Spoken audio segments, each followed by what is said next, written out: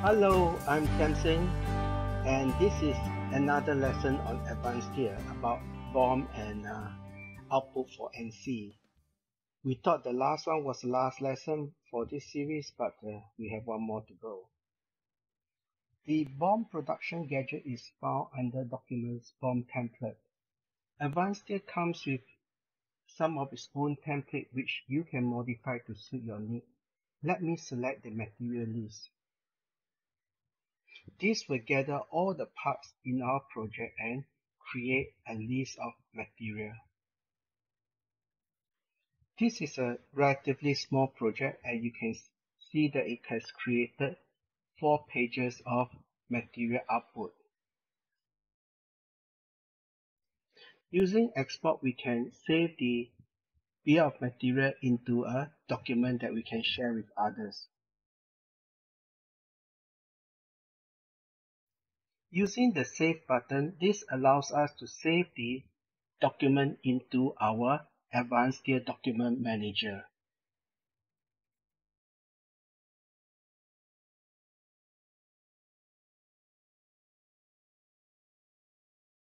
If we now go into Document Manager, you can see that the bill of material that we saved earlier is now part of the bill of material documents. You can review the bill of material or update the bill of material when required. Next, we will look at the output of NC file for plate and tube cutting. Let's take a look at the NC file configuration. In the NC file, we are going to use the DSTV standard, which is the Steel Industrial Standard for communication between CAD and the fabrication machine. The DSTV format is what we recommend to use with the NC machine. We'll show you how to export this DSTV file as well as to look at how we can make use of this DSTV file. Let's select the NC export now. The DSTV format is a better format to use for fabrication. It gives you properties about the plates and beams that we actually export.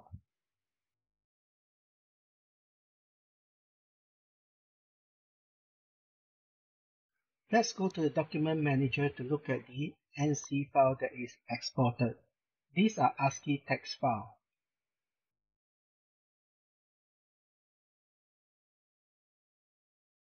You can see the NC file produced for every individual part, and you can review the parts in the Document Manager. Now let's see how we can make use of the DSTV file.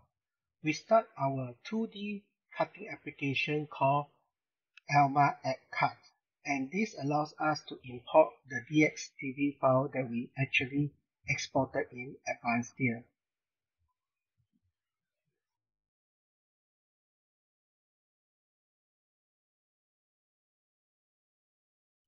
Besides the 2D geometry of the part, CAM has also extracted out the quantity, thickness, and material from the DSTV. We can see that CAM has separated the parts into 3 different sizes. And now we will base on these 3 different sizes and our stock material to create nesting for the parts.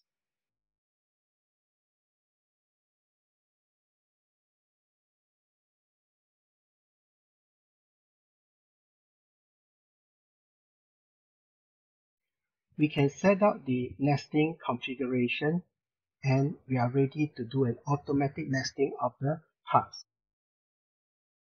CAM allows us to use as much time or as quickly as possible for the nesting. The more time we use, the best nesting we can get, but for this case, because there are small number of parts, it's no point to actually use a very long nesting time. That's all the nesting done, and we are ready to produce the NC. Next, we look at the 3D parts. These are the DSTV file that we produce, and this time instead of using a 2D cutting, we'll use 3D cutting.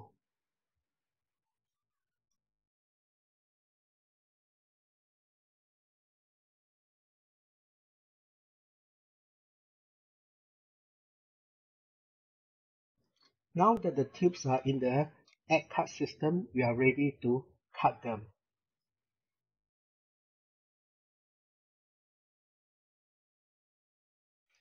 Our raw material is of length 6 meters, so the tubes will be cut from the 6 meter length standard tubes.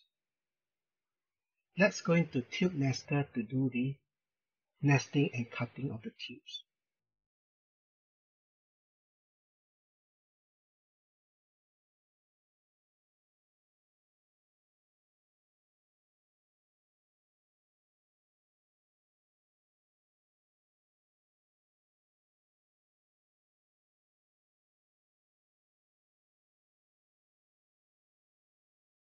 Now let's do a simulation of the cutting in our work cell.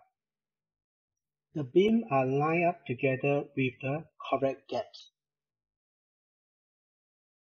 We now build the cutting sequence.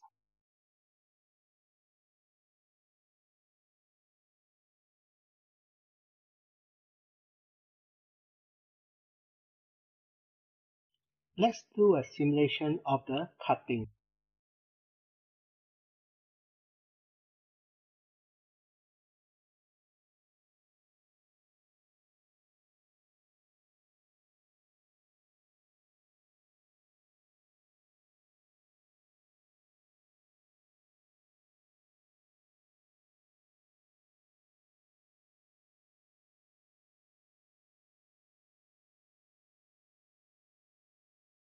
As the simulation goes, you can see the sequence of command on the right panel.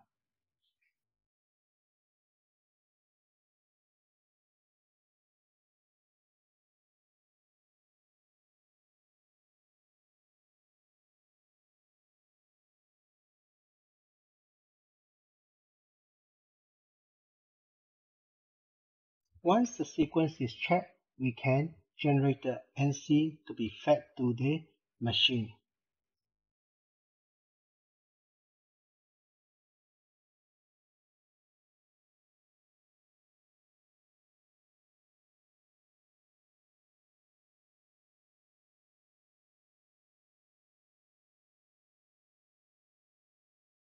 Thanks for accompanying me. See you next time. Bye.